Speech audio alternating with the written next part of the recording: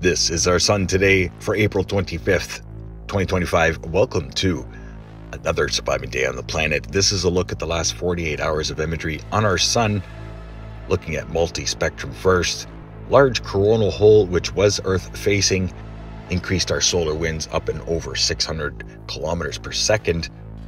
We've seen multiple large coronal holes affecting our planet over the last month or so, due to solar cycle 25, which is the solar maximum output of sunspots, solar events, and as well coronal holes.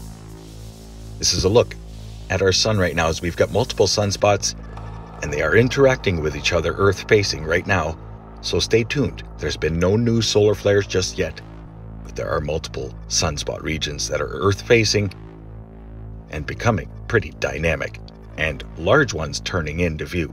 So stay tuned for the newest update coming tonight. As we do have Earth-facing sunspots, full details, holes, and as well and new of course, imagery coronal mass ejections to deal with. Most recent CMEs. Most recent one here today. Much love. That big Stay plasma safe, loop. aware Stay and safe prepared. and healthy, my friends. Aware and prepared.